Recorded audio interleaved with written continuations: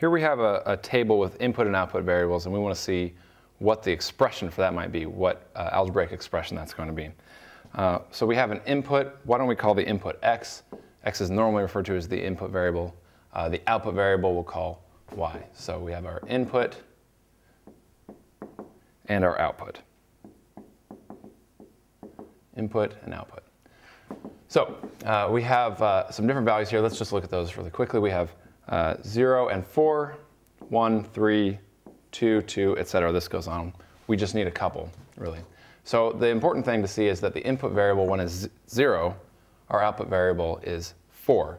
So if we want to write it as a y equals formula, we know that when the input variable is 0, we have a value of 4. So there's going to be a 4 that's not attached to any input variable. So 4 times nothing, just 4 by itself. So we'll probably have 4 plus or minus some multiple of x. So let's look at a couple more steps and see what that pattern looks like. So here, if x is 1, then we go down in 1. If x is 2, we go down by 2.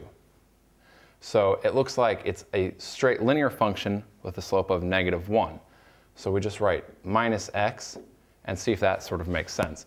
So if we plug in 0 here, we get 4. If we plug in 1 here, we get 4 minus 1 is 3.